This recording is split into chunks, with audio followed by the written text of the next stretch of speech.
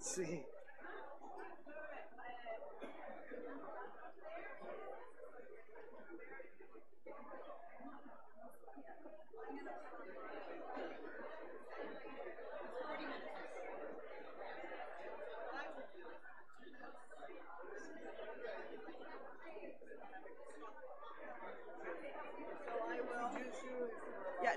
Yeah. I'm just going to put this here. Yeah. You can even press start. I'm just going to take it off the lock button. Otherwise, it's going to... Don't worry.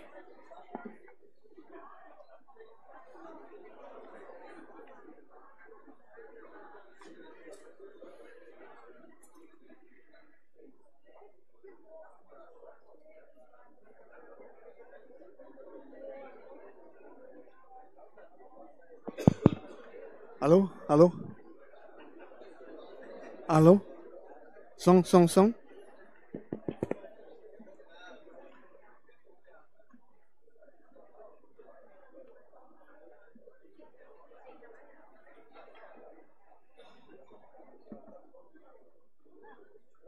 Alô?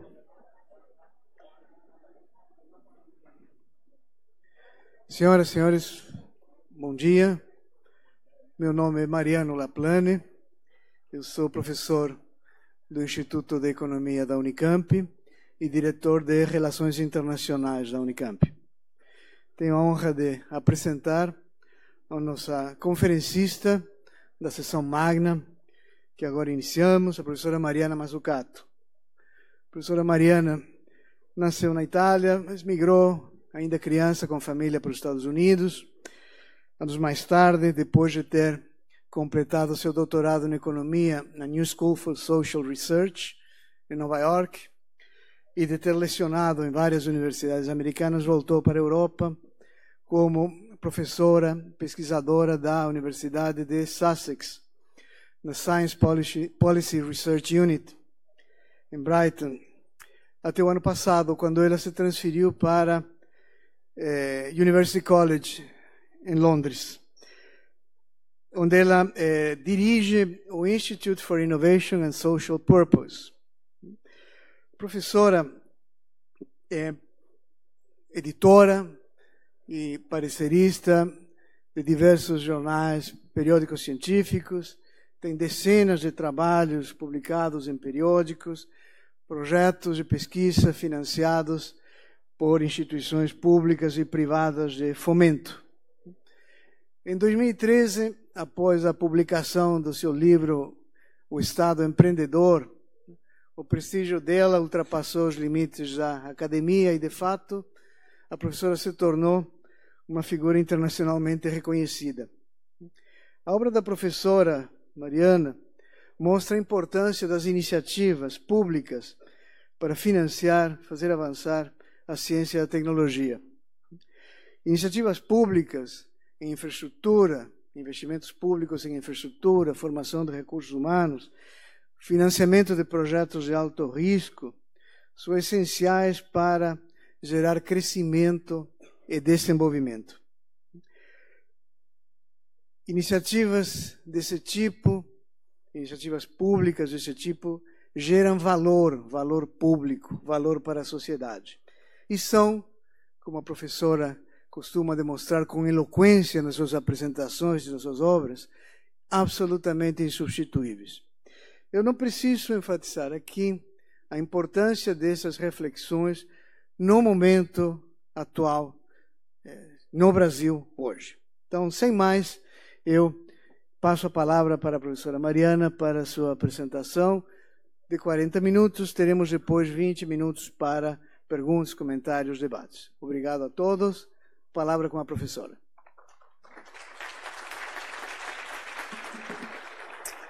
Thank you, Mariano. Where did you go? Okay. We have the same name, so it's very convenient. So what I would like to do is also make you a bit uncomfortable, no? Because I think we're all quite comfortable in this room. We all think we are, out there to have more science, more innovation. We know that's important for growth, and we might be a bit unhappy with the level of spending in different areas. I think we heard it in the question time of the last session. But to get out of a complaining mood, and I'm the biggest complainer, so, mea culpa, to a more constructive one, yeah? Also, if you want full of hope, we really need to get our hands dirty on what works, what doesn't, and the lessons that can actually be learned from that. And so I want to focus on this idea about mission orientation. And I should also say that it's my fault in some ways that the European Commission has gone down this route, because for about 6 years I've been trying to get them to make it much more specific on what do we mean by challenge-led innovation, right? We have this Horizon 2020 program, which for years now has been talking about using innovation to drive new types of growth in the European Union, and we very much have used words like smart, inclusive, and sustainable growth to drive that discussion, and then not much changes, yeah? And then also some of the programs can easily be changed depending on who's in power. And so the idea of, let's actually learn from what did it mean for basic research, for applied research, for the whole innovation system when governments were as ambitious as being able to dream like going to the moon and back again within one generation, and how might we actually use that kind of thinking, which is both high risk, it's dreamy, but it's very specific, it's targeted. You can answer yes or no, did you get there or not, for the social challenges that we have ahead, right? That was almost a purely technological feat. And I'll get to this towards the end of the presentation, but I just want to say now that there is a real opportunity, if you want, given to me by being the special advisor of Carlos Moedas, who is the Commissioner for Innovation in the European Commission, whose budget was just approved last week, 100 billion euros, to really use this mission thinking, not just for the 1/3 of that budget, which might be around missions, compared to the other third perhaps for the ERC, the other third for the EIC, but to actually use this thinking to even drive how we think about what is basic research for, what are the conversations we need between basic research and applied research, and how do we really get an organizationally strong setup within our innovation systems at the level of the nation states, but also at the level of the regions, right? So the European Union is a region, but it's full of all these member states. Of course, in Latin America, similarly, there's a region, and then it falls down to, who does or not have a public bank, for example? And is that public bank mission-oriented, or is it just giving out handouts to industry to do nothing again, right? So these lessons about the organizational structure of innovation systems, what can we learn from a period in history when there was a bit more ambition? So this first slide is really just saying, hey, how cool. There's actually real excitement out there. If you go to the European Commission, they are using these words. If you go to the UN, they are using this kind of challenge-led thinking, the OECD as well, and definitely at the member state level, not just in the European Union. In Brazil, I mean, we were just hearing about these different priorities, and obviously in Korea, but that's almost the most kind of emblematic part of the world that has been thinking like this. But in Brazil, you are talking about, I always have a hard time saying it. Is it desafios or desafios? Desafios, right? So you're talking about the challenges. But what does this then mean for how you set up your instruments, your policies, and your system of innovation? But this is all good, right? I mean, there's more than 100 countries that have actually signed up to the SDGs, the Sustainable Development Goals. They themselves are very clear about what the challenges are. We have a comeback after years of blasphemy of industrial strategy in many countries, even in the UK, after many years of austerity, this idea that, in order to rebalance the economy, perhaps we do have to think again about what do we even mean by industrial strategy. And we've set up a commission, I should let you know, in the UK, which is called a Commission for Mission-Oriented Industrial Strategy, precisely in order to think, what would it look like to have an industrial strategy which is focused on problems, right, challenges, so that when you have, for example, a public bank, you're not giving out money to a sector as some sort of sectoral priority, but the organizations across many different sectors that are willing, so pick the willing, not pick the winners, willing to engage with some of these difficult, problems and challenges in what I will soon define as a mission. So this is all fantastic, right?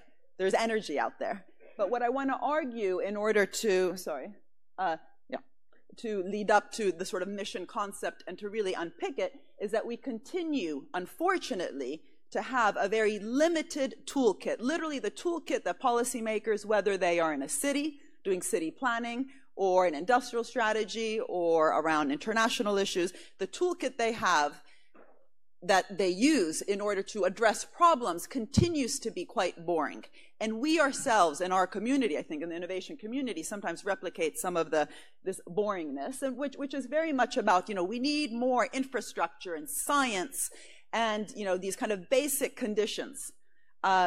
We have to, as policymakers, we often hear this idea of, leveling the playing field, using whether it's the tax system or the regulation system in order to get the right conditions. Or in the European Commission, the terming was the framework program. We need the right framework in order for innovation to thrive. And it's not that these frameworks or these horizontal conditions are not important. What I will argue is that it's absolutely not enough. And if we don't have the equivalent vocabulary for these more directional pushes, which will actually allow us to confront these challenges, we're going to be in trouble. But more specifically, within economics, and I'm an economist, I'm not sure how many other economists you have during the day, but in economics, it's very much continues to be wed to, at best, fixing some sort of problem, right? You fix a market failure, you fix some sort of system failure. And in the financing area, you at best are financing, SMEs or somehow, getting everyone to have that equal possibility to rise up and, fund what? What is it that you want the SMEs or the middle size or the large companies to actually be doing? And do we have an equivalent vocabulary for that? And it's quite interesting also, I find that at least at the central banking level, we've accepted some of this kind of boring, passive language like lender of last resort, right? I mean, all these words are, useful, but actually quite passive, right? De-risking, enabling, incentivizing, facilitating, lender of last resort, fixing a problem. It's like, my God, you almost want to fall asleep after you've read all these words, no? So what I want to do is kind of wake you up and say, we need not just a new vocabulary, we need a new narrative, we need a new story to make the kind of arguments that I've been hearing today in the Q&A period. And if we don't do that, we're stuck and very little will change. And so, in terms of fixing failures, the idea that we need to spend more on basic research that someone said depressed them when they saw how much the Koreans were spending, that can be framed in different ways. You can make that argument, you can sound like you're being really radical, oh God, we're not spending enough on this stuff, but as long as it's just framed as fixing a positive externality problem, which is the classic public good, and hence basic research, you're gonna have a problem making your argument, yeah? Or as long as if someone's interested in energy and all the different problems around pollution and how to actually get industry to change, as long as it's just seen something like a carbon tax, fixing the problem of negative externalities, which are a classic market failure, you're going to have a problem. And so what I tried to push now for some years, and apologies if some of this is going to be repetitive,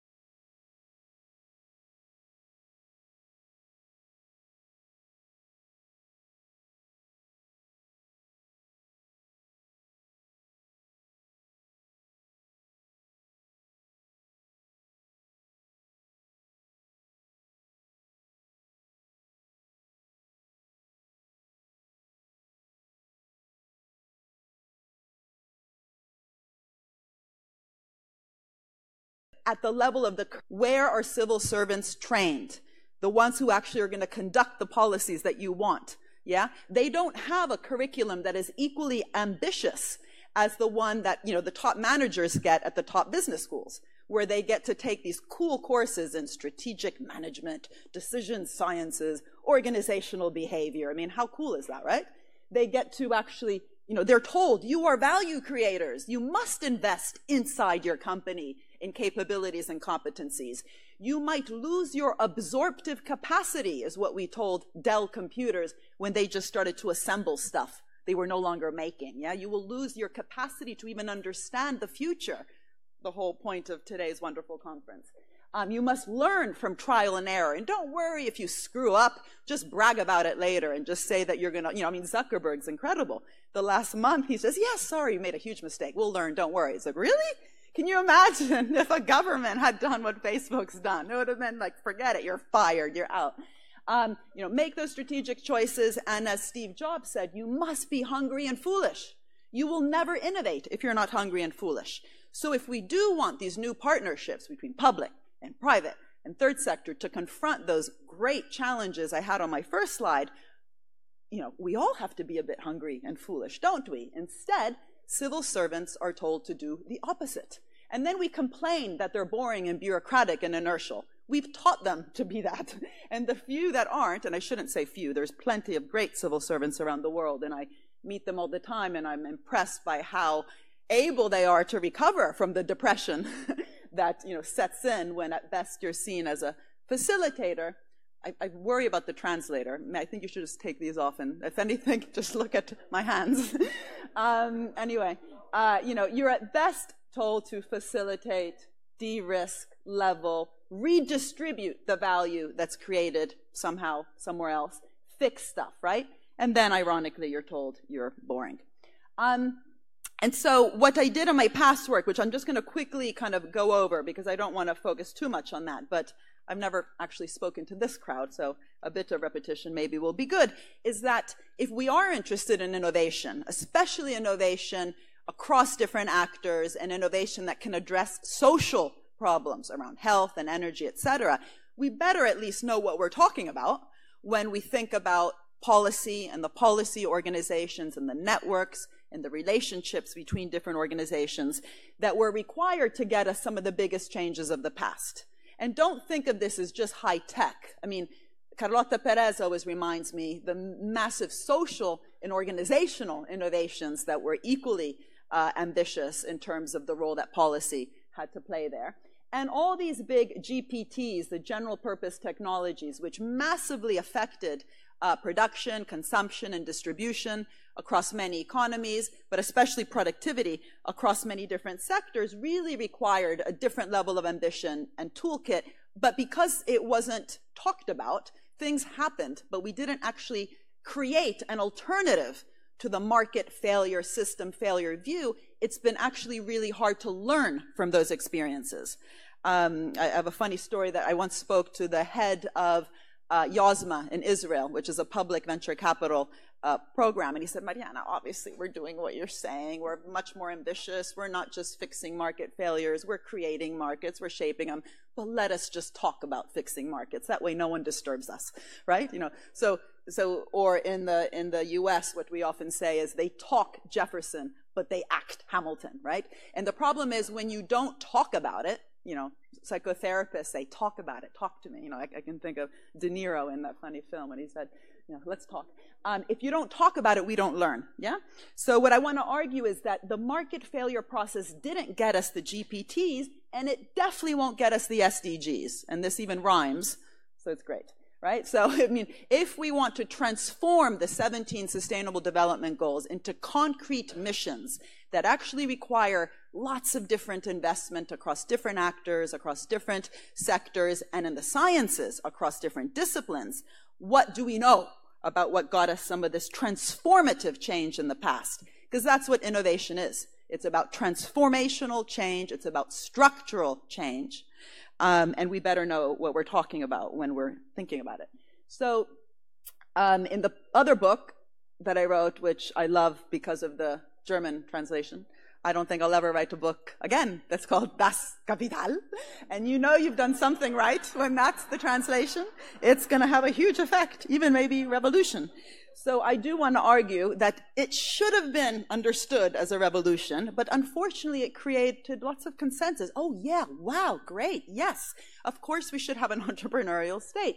But the real implications of thinking in this new way, of thinking in an active market co-creation, market co-shaping, not market fixing way, requires literally a revolution in how we think of the role of different types of public institutions that we have and the new ones that we should be building.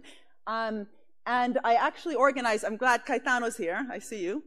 So Caetano Penna, who's here, and I organized a conference in 2014 where we actually brought all these public organizations around the world, including Brazilian ones. We had BNDES, for example, there. In fact, they helped co-fund this, where we said, let's talk, right? What did you do? How did you do it? And so this is a wonderful quote from Cheryl Martin, who was the second director of ARPA-E, which is the sister organization of DARPA, which, as you know, was very important for the internet, but in the DOE. And we said, listen, tell us what you did. For example, how do you welcome risk-taking and uncertainty? Do you actually brag about your failures like Zuckerberg and Steve Jobs do? Like any venture capitalist does? Just speak to any VC guy. You're like, oh my God. They say, yeah, you know, we failed there, but then we succeeded, right? It's like, wow, you brag about failing. How, you know, in an organization like ARPA-E, which has tried to really innovate within the energy space, how do you talk about that, your failures? And she said, we actually even judge our success by how much risk we were willing to take. And if we didn't take risks, if we don't fail, we're not doing our job, because we know that what we're trying to do is not facilitating, but taking on the difficulties alongside the private sector, but also how much real impact our successes had. And if you break this down into, well, then how do you judge that impact? Is this just a gadget, or is this things like, you know, battery storage, which ARPA-E has so far been the most big innovator in that area within a government department?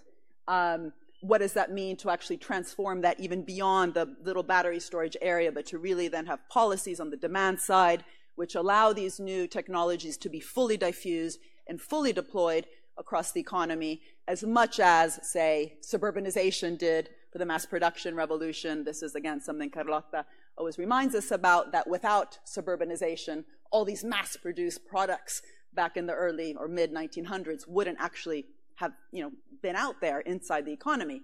What is the equivalent today on the demand side of suburbanization to allow these green technologies to get fully diffused and deployed? Anyway, very interesting conversation.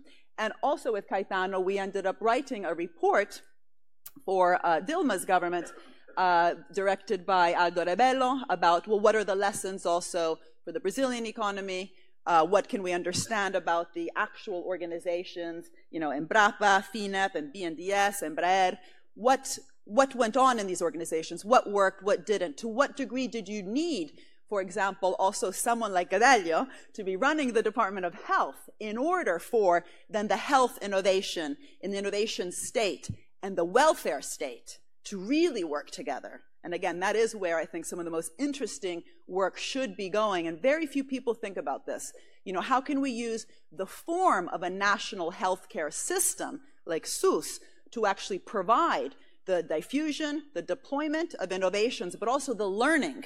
We worked with Sebastião Loureiro back in, 10 years ago from the University of Bahia. He does public health, and he looked at how the form of SUS actually helped the learning of the doctors who were using CAT scan equipment at the time, so diagnostics, in completely new communities that they weren't working with before when it was only private, the healthcare system. How can you really learn from the learning by doing and trial and error and error and error of innovation in a different type of setup, social construct, like the SUS system that you have here? And especially thinking about that in the future. How can we redevise healthcare systems so they are better aligned with innovation systems and vice versa? And how can we even redefine what we mean by innovation in, for example, pharmaceuticals to include access? Who has access to this stuff? Shouldn't that be how we talk about the innovation itself? Anyway, so what I just want to do is just kind of lay out some terminology in order to then really confront this issue of missions, which I'm really happy that Andres today already kind of introduced. And the first thing is that by just thinking about, the market failure process, you would at best kind of think that you would need lots of science funding there, perhaps a bit of, SME financing in order to address the asymmetric information problem. But what actually we need to be thinking about is the entire innovation chain. I've already mentioned some of the words, not basic research, applied research, those arrows that go back and forth. So the feedback effects, the serendipity, how does it work? Learning, for example, from the Fraunhofer Institutes in Germany, which we've tried to copy in the UK with the catapult centers, but anyway, we can talk about that later, but we haven't succeeded very well. But also that early stage finance for the few, let me repeat, the few companies that are willing to play with some of these missions, yeah? I will repeat, going away from pick the winners to pick the willing. Who's willing? Public, private, third sector, who's willing to play with, ambitions around health challenges and energy challenges? And how do you actually provide those organizations that strategic, patient, long-term finance that they required versus having these myths about SMEs, la piccola impresa, we say in Italy, and I'm sure you call it something similar. And even more downstream, procurement policy, and even more downstream, those demand-side policies I was talking about before. And these, different acronyms here are just some of the most famous organizations in the US that played a very important role in the public sector, simply to say that even though everyone talks about Silicon Valley, and they do, they simply do, and they try to copy it in different ways, whether it's the science parks, Silicon Roundabout, quite funny actually, in East London, actually did they learn what some of the real lessons were from how DARPA, how ARPA-E were set up, how YOSMA thinks about risk, how the SBIR program, which is a procurement program to help SMEs to really scale up, because who cares about SMEs if they're not scaling up along an innovation mission? How did that work? InQtel, by the way, is a public venture capital fund inside the CIA, which has been very important, very underanalyzed. How did they work? And the first thing is, just look at their websites. They don't use any of this fixing terminology. And they're very ambitious, and I purposely put up here Embrapa. Embrapa's mission is to provide research, development, and innovation solutions for the sustainability of agriculture and for the benefit of Brazilian society, responding to the demands of agriculture while anticipating and facing the global challenges of the future.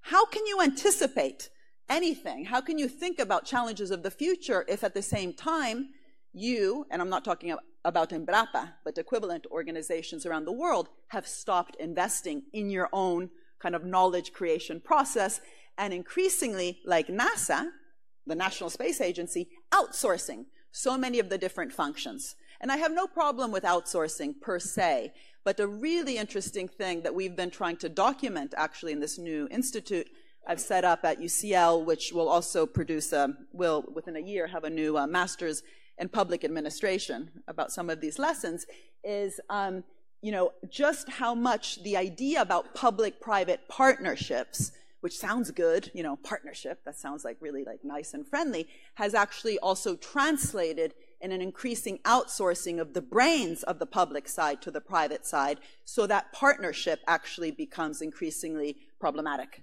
Just like if a husband and a wife, and one is all really exciting and is allowed to call itself the value creator and the one who goes out there and does interesting things, and the other one is facilitating it, or the other partner, it will probably be an abusive marriage. And I would argue that that's what we've gotten into. But anyway, these are all interesting missions, right? They are absolutely saying they want to be co-creating and co-shaping. And in fact, all the organizations that were behind the smart stuff and all of your smart products, whether it's DARPA or NASA, et cetera, so internet, GPS, touchscreen display, and Siri, weren't just about public money.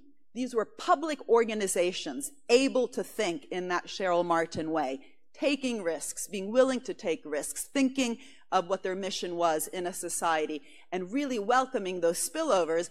And actually, most of this stuff in your iPhone was a spillover from actually trying to address something bigger, right? They weren't thinking about the internet for the sake of the internet. it was on the way towards solving a very concrete communication problem between different public entities that were very ambitious in space, but not just space.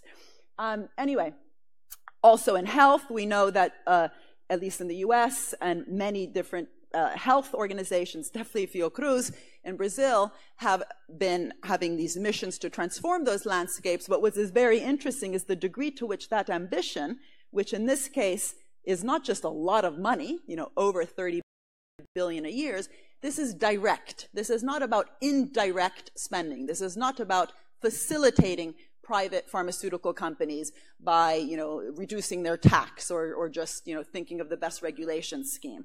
These were actual public funds spent in specific areas, which then, surprise, surprise, this is a wave. It looks like a wave, right? I didn't even try. It literally looks like a wave, was surfed. I think I spent the day yesterday at the beach surfing. The venture capitalists surfed this wave. They came in 30 years later, right, to do biotech. And the whole question of how do you actually do two things: really create that wave through direct spend, A. B, organize your structure, in this case, the National Institutes of Health, that really can welcome that, again, experimentation, exploration process. But 3, crowd in business investment, right? Actually create the new landscapes, that Embrapa talks about, the future challenges, that then gets business excited, that they then want to invest, right? Because what actually drives business investment, Warren Buffett, by the way, never tires of saying this, what drives business investment is the perception of where the future opportunities are. And if you just think about being business friendly, you're ironically going to be very bad for business, right? Because you're thinking in the way that business is thinking today. And if they're not doing something today, perhaps they should be a bit penalized for it. They shouldn't be rewarded just through a government handout.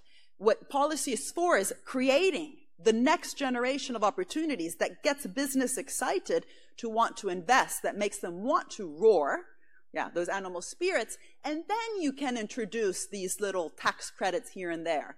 But if you just focus on things like R&D tax credits without creating these waves, nothing happens. It just increases profits and not investment. And guess what? Profits globally are at record levels. There is no profits problem. There's an investment problem. And if you increase profits, those profits can sorts of places, whether it's to golfing or other things. It doesn't necessarily get plowed back in. And a record level problem around the world today of hoarding, so inert capital, as well as financialization.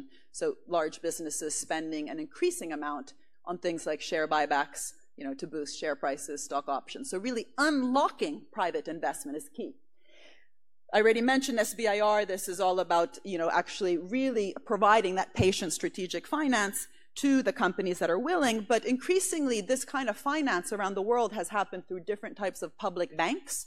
And with a colleague, Gregor and I have been looking at this using the Bloomberg New Energy Finance database. It's quite striking that within renewable energy, the real big public actors are very different, actually, from the ones that drove the ICT revolution. These are increasingly public banks. And BNDES, by the way, up until 2 years ago, Lavinia will tell me what's happening more recently, but definitely the years that we were working with BNDES, they were also extremely ambitious in this space. But the 4 big banks working around both on the supply side, but also the full diffusion and deployment of renewable energy were the China Development Bank, the German Development Bank called KfW, the European Investment Bank, and BNDES. Up in that upper right-hand quadrant, willing to take on the capital intensity, willing to take on the risk. But then always what mattered was which instruments were used, right? This was not about handouts. The co-investment, the willingness to invest in new areas that then could get business excited, how that was done, and the ability to not just crowd in, but I would argue to dynamize in, to do something even more exciting than crowding in.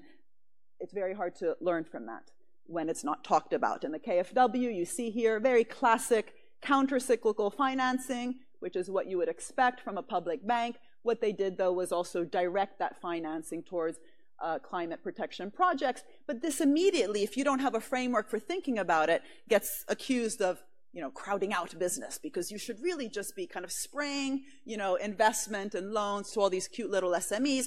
Don't actually tell the country what to do.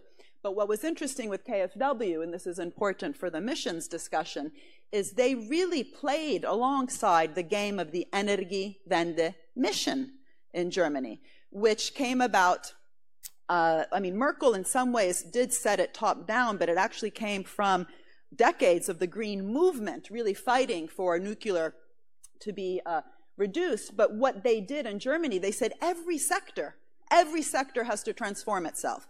So the KfW used its lending program for that transformation, so that steel, instead of asking for handouts as they do in the US, and Trump is about to give massive handouts to steel and coal, steel had to transform itself, lowering its material content through repurpose, reuse, and recycle in order to access these loans. So this is not about SMEs, this is about small, medium, and large companies willing to change along the climate protection project Energiewende mission. BNDES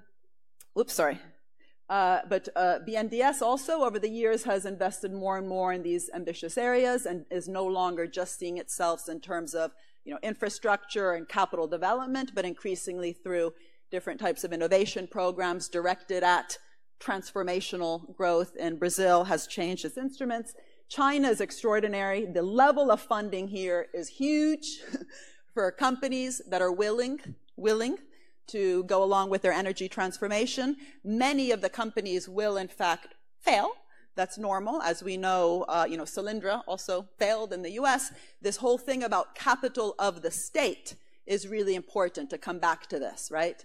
That these are portfolios of investments which require that risk-taking. So for every Tesla received a huge amount of money from the US government. Elon Musk, by the way, $5 billion, that's 9 zeros. Most of you are scientists, so I know you know that. $5 billion is what one man, Elon Musk, got for his 3 companies in the US, Tesla, SolarCity, and SpaceX.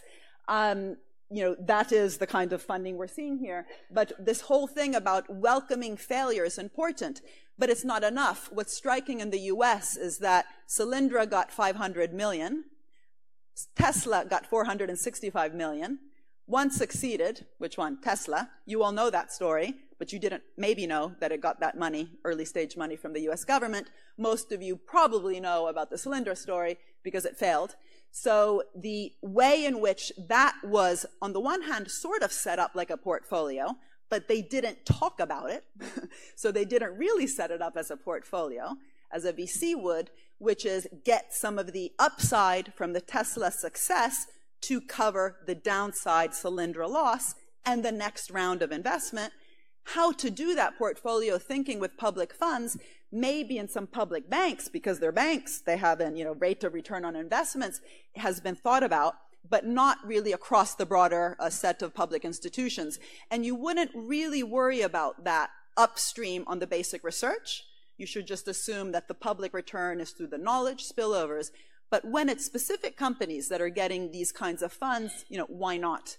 And we really actually should have more of an engagement between, for example, public banks and organizations like the BBC in the UK, which has been extremely innovative. And this, again, is something we're doing in the Institute. We've set up a network of public organizations to learn from each other and how different types of returns might be earned back to the public, including conditions of reinvestment. If you are an industry that has generated huge profits as a result of these massive public investments, what conditions should be attached so those profits are reinvested back into production and innovation and not hoarded, not going offshore, or not just golfing, as an example. Let me just move on quickly. This is really just to say that what's interesting in looking at how the public organizes itself in terms of its funding, this direct versus indirect, right? Direct by actually funding something cool and new, which crowds in business investment, versus tax deductions, which are these indirect tax incentives, varies greatly between the world. But what we do know is that those who spend not just more directly, not just much more as well, but also really have the right kind of organizations that are able to think in a more mission-oriented way and kind of attract that expertise within the organizations, surprise, surprise, end up with rates of business spending on R&D that are higher than those who don't do that, yeah? So this is all about public and private. So how do we think again? How do we get rid of this boring dichotomy, yeah?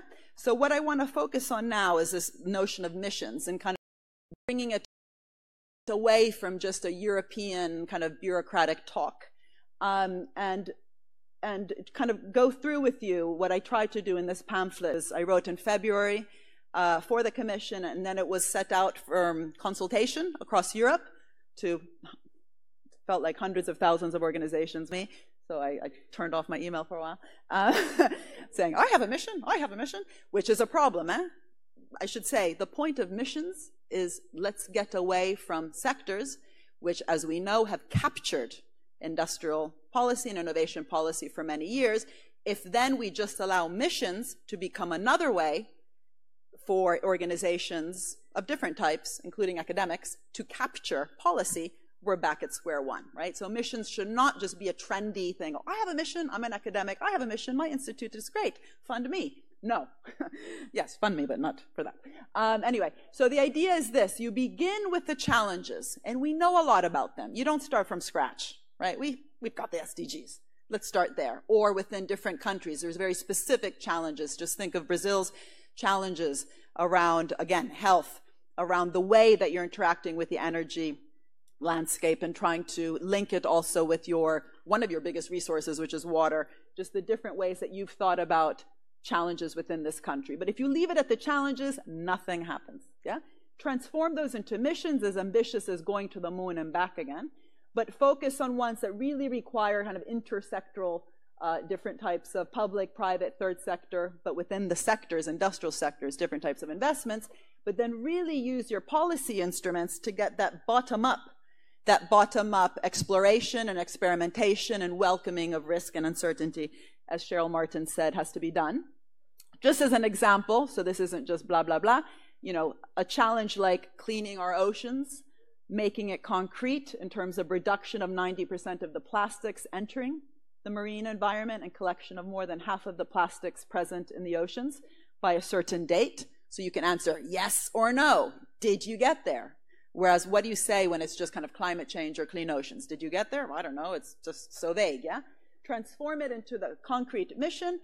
Think about ways in which you can get lots of different sectors to invest, unlock that investment, and your instruments to really drive that bottom-up experimentation process. And this is where you do the pick the willing, yeah? Pick the willing. You don't do SMEs or steel or automotive or aerospace. You do, hey, out there, any of you, organizations in any sector, willing, let's play. Climate change, again, 100 carbon neutral cities by 2030. This was just an example. Citizen health and well-being. These are, again, looking at the SDGs, decreasing the burden of dementia and increasing the independence of people with Alzheimer's in their own homes. All the different types of investments across sectors and bottom-up experimentation. And so one of the things that the report does is, well, how do you select a mission? And who decides? Yeah, is it a Kennedy moment where one guy and his friends in government, decide to the moon, back again in a generation? Or, perhaps more interestingly, especially in an era of populism where people have really divorced themselves from the political process and also had much less faith in what all this policy and politics means for your life, how do you really engage with civil society? For example, the nurses movement, or the nurses that know a lot about care, how do you get them involved in setting these missions in a similar way that some of the green movement in Germany was absolutely involved in helping to frame the Energiewende mission. So they should be bold and address societal value, things that matter. Cheryl Martin's thing, they must matter. Concrete targets, you better set, you better be able to say when you got there or not, or you're just back at talking about challenges. Definitely, if this is about steering your innovation system, involving research and innovation and technological readiness over a limited time period. But I should say here, in case I wasn't clear, this is not about replacing something like the ERC or the EIC, which is the same thing but in business. Yeah, these kind of bottom-up tools. This is a new way for also the ERC to be thinking about the way that the basic research and the applied research talk to each other, but currently in the European Commission, it's actually a separate pot, yeah? There's the ERC pot, there's a European Innovation Council pot for businesses, and then there's a separate pot. We don't know exactly how they're going to divide it up. Someone asked before in the Q&A, but these missions are, about the existing challenge-led programs, how to actually get them to make a difference. So really involving the research and innovation also that's coming out of the ERC to help drive this is key. I would say the fourth bullet point is the most important, which is this is about different sectors, different actors, public, private, third sector, and different disciplines, including the humanities, to work together towards solving these problems. And we shouldn't forget the humanities. Believe me, poets, historians, anthropologists are essential to help frame these problems in ambitious ways. And multiple competing solutions. This is also incredibly important because if it's purely top-down, we know it's not going to work. The Soviet system did not work. They were spending plenty on research and innovation, but it was too top-down. So how to really get that bottom-up, this is what the report kind of goes into in terms of implementation. I won't bore you with it, but definitely just look at some of these, proactive portfolio management. This time, don't get taken for a ride. It's quite extraordinary if you look at what's happening today in space, where Novartis is working for free on the International Space Station. That's not a portfolio approach. That's a free-riding approach. So how do you really set up this kind of ambition within organizations and the instruments to think about both the risk and the return, but especially be adaptive organizations, flexible organizations, that can work together with different types of actors across those sectors is key. How to actually do accountability along the way. Anyway, we can talk perhaps about it a bit in the discussion. As I said, in the Institute, we've taken this seriously and put it at the core. One of the core things is, what do we even mean by public value, social value, public return, when we haven't allowed the public to be seen as an equal value creator, co-shaping, co-creation of missions. The words have to change. We've made plenty of postcards. I'm happy to give some out I brought today, which is just change how you talk about things. No more de-risking. Talk about welcome uncertainty. You're not fixing markets, co-creating and shaping. You're not leveling, you're tilting. You're not picking winners, you're picking the willing. You definitely can't do net present value and cost-benefit analysis for the missions. Don't even bother starting if that's how you're going to do the counting. So that's really all I have to say, except that if the focus is value, which is what I think is absolutely key, and sorry if this is super self-promotional, but I just finished the book. It just came out, so you have to buy it, and Compañía de Letras is coming out with it. For me, this is where it has to begin. If the organizations in government don't understand what public value is, if they can't nurture it, if they can't measure it, if they don't talk about themselves as co-creating value, it ain't going to happen. So that's it.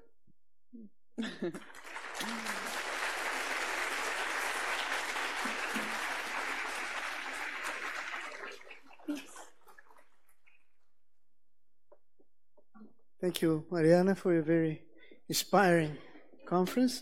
Temos tempo para perguntas, comentários, em blocos de 3, então a palavra está aberta.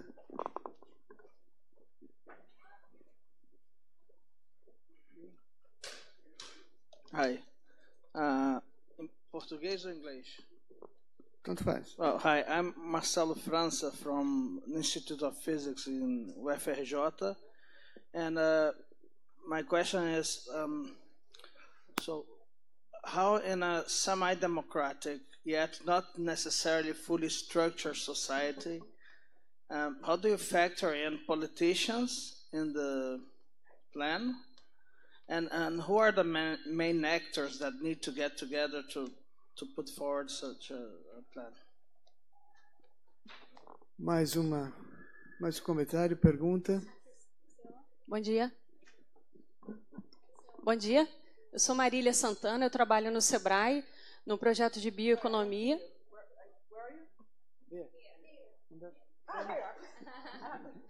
Meu nome é Marília Santana, eu trabalho no Sebrae, no projeto de bioeconomia, e um dos objetivos é o fomento à criação de bio-startups.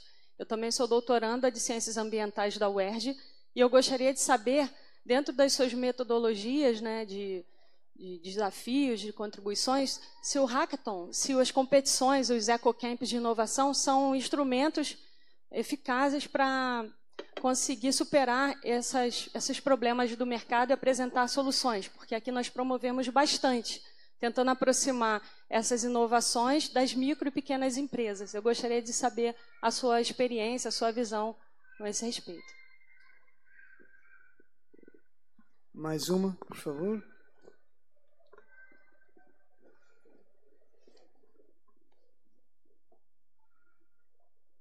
Chegando o microfone aí.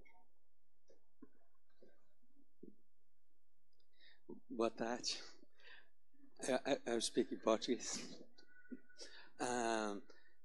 Eu já conheço bastante os trabalhos da Mariana, mas sempre é muito gratificante ver e muito provocativo para o contexto que a gente está hoje no país, né? E algo que me chamou muito a atenção é que se a gente move uma política industrial, uma política de inovação para os objetivos sociais, elas deixam de ser um tema apenas dos economistas e dos cientistas e se torna um tema da sociedade. Nós estamos aqui na Academia Brasileira de Ciências. A própria dicotomia entre as ciências sociais e as ciências humanas e as ciências naturais perdem sentido, porque nós, economistas, somos muito ignorantes para entender o sistema de bem-estar em saúde, por exemplo, as mudanças climáticas, as questões que envolvem os grandes dilemas da sociedade, né? Na Fundação Oswaldo Cruz, a gente tem procurado articular demandas do Sistema Único de Saúde com biotecnologia. Eu queria, então, só quase que uma provocação para a própria academia, né? O quanto que os temas das ciências sociais se tornam cruciais numa perspectiva voltada para os desafios. E parabéns, e foi uma honra estar aqui assistindo essa palestra. Mais uma pergunta aqui na frente.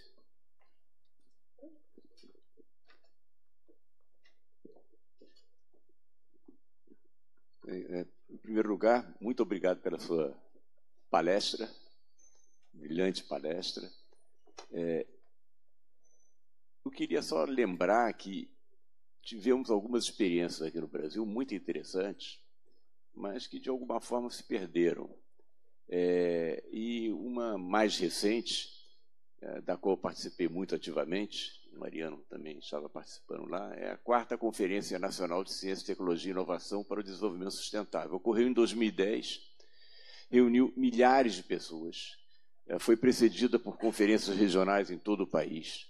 Ela envolveu governo, academia, indústria, Confederação Nacional das Indústrias, Fiesp participou, movimentos sociais, índios da Amazônia participaram, né? Sindicatos, operários, e foi possível chegar, depois de reuniões por todo o país, regionais e temáticas, a um livro final, que é o livro azul da 4ª Conferência Nacional, com recomendações surpreendentemente consensuais entre esses vários setores. Mas parou aí, né? Continuamos querendo aquelas propostas, né? Então, propostas já existem, né? Elas, por exemplo, uma grande proposta é sobre biodiversidade, uma biotecnologia baseada na biodiversidade, energias limpas, né? Claro, qualidade da educação básica, fundamental para o país, né?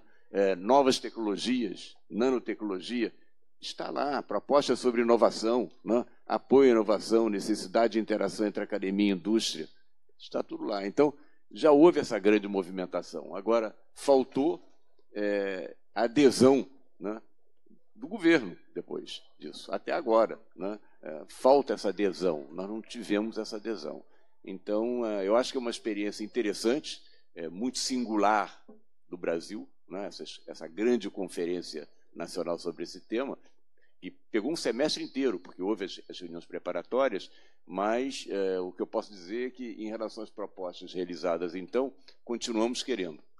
Continuamos querendo. Elas continuam atuais, infelizmente, né, por não terem sido realizadas. Então, queria uma apreciação sua sobre esse tipo de movimento e, de certa forma, o insucesso que teve, porque nós não conseguimos tudo aquilo, apesar da grande participação da sociedade nesse projeto. Obrigado. Mais alguma? pergunta. Acho que vamos dar a chance à professora de responder, de comentar as primeiras 4 questões. This, sorry. So thank you. Very good questions. And I'm sorry, I do this every time when I start talking. I forget to thank the host. So thank you so much. And also that it's in this museum, if you think of it, you know, the Museum of Tomorrow, this is everything we're talking about. So couldn't have been more appropriate. And I brought my 14-year-old daughter, who's very happy that she can actually have fun during one of my conferences and not sit there.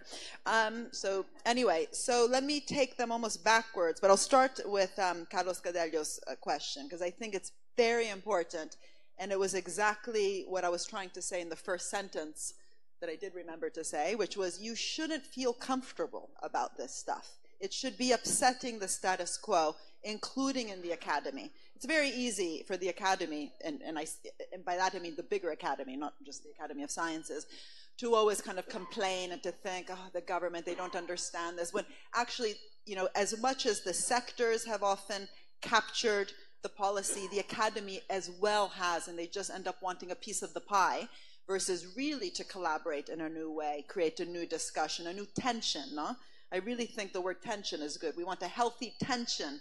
You know, it's not easy. When you set these missions, there's going to be conflict. You know, it wasn't easy for Germany to come up with the Energiewende. That required fights. People often remind me that, you know, 2 big advancements, which were birth control and the AIDS, you know, the whole attention to AIDS as a problem that required investment by the pharmaceutical companies, happened through a movement. There's actually a movie out. Have you seen it? The one on AIDS, ACT UP, on the ACT UP movement in France, but the bigger movement in the US was ACT UP. That was a movement that fought for one of these priorities and challenges and a very concrete mission to come about. The degree to which both the academy and government can harness movements, yeah, as ambitious as the AIDS one was, as ambitious as the feminist one was around birth control, but thinking about what that is today around different issues, around health and the environment. Harness the movement. Don't squash the movement. Don't just call in the military. Listen to what people are saying. Sorry, I had to say that. How to really make that as part of the mission setting as well. That's where the difficulty is, and that's where the excitement will be, because otherwise it just becomes the priority of a particular minister or president. It's their pet project, no? And then we wait for the next one to come about. So that ability to bring in the humanities and the social sciences, at least at the disciplinary level, but also to really get a new conversation between the sectors to help think about these missions, but then at the instrument level, use the instruments to bring in that kind of bottom-up experimentation. I think, you know, that's what the point is. But what I liked about what you said, Carlos, is that, you know, how you bring in society and how we get the academy to step outside its current box, yeah, to really get a new also conversation between the disciplines, welcoming the humanities and the social sciences as much as the STEM subjects, to think about societal relevance, which is the first bullet point on how do you select a mission. That's going to be hard, and that'll require some, you know, people getting upset. And if you're willing to get upset and to engage in that, then I would trust that process more. And that actually goes to the first question on democracy. You know, how do you actually engage the different stakeholders? You know, first of all, I'm an economist, so this isn't my expertise. We should get, you know, people who actually really get this stuff properly. And, you know, Mike Savage is a sociologist. I think the sociologists probably get this more than we do. But it definitely requires first listening. And, you know, and also in academia, we like to talk and hear ourselves talk a lot. But the art of listening, I don't know if we know how to do that very well. My husband, who's now a very, you know, successful movie producer, he's even has a film in Cannes in competition this year. He started off with documentaries, and he would get all his documentary makers, he was a producer, is a producer, to first talk to this anthropologist, I can't remember her name, who wrote a book called The Art of Listening. And I do think that this, you know, it's an art. It's not, you have to learn it, actually. You have to, I mean, some people maybe are born with it. My mother sort of was, but I'm not. I'm sure, you know, most of us, PowerPoint, listen to me, I'm so bright. How do you listen to civil society, and how then do you really get an engagement across these different stakeholders beyond then just the instruments issue? We should use this as an opportunity to rethink that. The last question on by Luis, and then I'll come to the biotech one in a second. I mean, you know, when I was working for, or not for, you know, when Caetano and I were writing that nice green report for, the excuse was for Aldo Rebelo, but it was actually, you know, through CG, and it was also for Dilma. I mean, I was in a great room with her and all her ministers once. She brought me in, there was 11 of them, including the finance minister who ended up going to the World Bank. It was a very interesting conversation. And one of the things we focused on was this issue of institutional and organizational capacity. So, for example, do public labs matter? What do we know about them? In the UK, by the way, we've disinvested completely in public labs. We do good higher education R&D, but you know, the equivalent of CERN for different areas, we've disinvested in that. And what Aldo said to me, and it really stayed in my mind, he said, think of the Amazon. Think of the level of biodiversity that is there, and all this talk about biodiversity. What would it look like to have the equivalent of CERN as an international public library, you know, thinking about biodiversity, bringing the top scientists in the world set in the Amazon? That is very different from just having innovation, you know, policies around biodiversity. This is about building a laboratory, attracting the top people to come there, and this really matters, right? Attraction of expertise. I always say that one of the points about thinking in a mission way is it becomes an honor to work there, right? So Steve Chu, a Nobel Prize-winning physicist, was running the Department of Energy for Obama, and he's the one who set up ARPA-E. He would have never done that had Obama not actually said, we're going to use $800 billion of our stimulus program, or at least a big chunk of it, to re-steer the U.S. economy in a green direction. Later, as we know, things happened, you know, including the Tea Party and the sequestration stuff, whatever. But he actually, that was the level of ambition. There's a whole book on that. And it was an honor for Steve Chu to direct that. So think of, what does it mean to transform the kind of organizational and institutional capacity around these desafios, or I forgot the name. Desafíos. Ah, that's what I said. Someone corrected me before and said desafios. Anyway, to have these challenges, missions, but to translate it into organizational capacity, A. B, make those places the coolest place to work where basic research and applied research talk to each other in new ways. It's not about we need more basic or we need more applied and we need, you know, business funding for the applied. It's about really building an organizational structure and the policymakers to change how they talk about what they're doing in, you know, in something as ambitious as that. In Italy also, by the way, most of the instruments we have are simply kind of facilitating. We've disinvested from all of this. Italy has one of the highest rates in the world of renewable energy in terms of just kind of solar things on people's roofs, but no investment in the actual production of, you know, renewable energy, and no actual organizational capacity in thinking about the future of sort of the green economy in Italy. No? So their ability to actually do what Embrapa says in their mission statement, to really kind of help guide the conversation globally of what the future challenges are around sustainability, requires actually an organization like Embrapa to be doing it with other organizations, collaborating with different organizations. But if you don't have that organizational capacity, it doesn't happen. And Brazil must learn about what worked and what didn't. You know, FINEP, Fiocruz, you know, Embraer, very important, Embraer, because they were able to compete globally with, you know, Boeing and Airbus, which also received huge amounts of public investment. But it wasn't just public investment. These were, again, particular types of organizations which were able to work with them, which is, I think, then the answer to that third question around biotech, your question, no?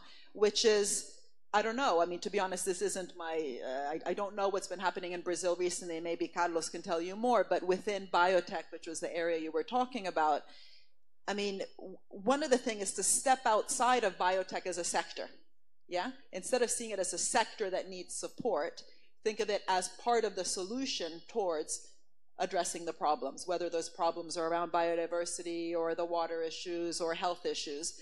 But really getting biotech to think outside of its box is something that we're trying to do with space, by the way. Space, the space, you know, rockets and stuff, thinking of space as one of the areas that interact with even immigration, right? If you said 0 deaths on the Mediterranean, 0, no one should die going from Libya to Sicily, given the technology we have. And we have space technology that should be able to immediately see when there's a problem, and we could activate different types of investments from the local port authority to the space to all sorts of immigration services that then are there when the immigrants arrive. And, you could see biotech and space as part of the solutions of, though, a problem.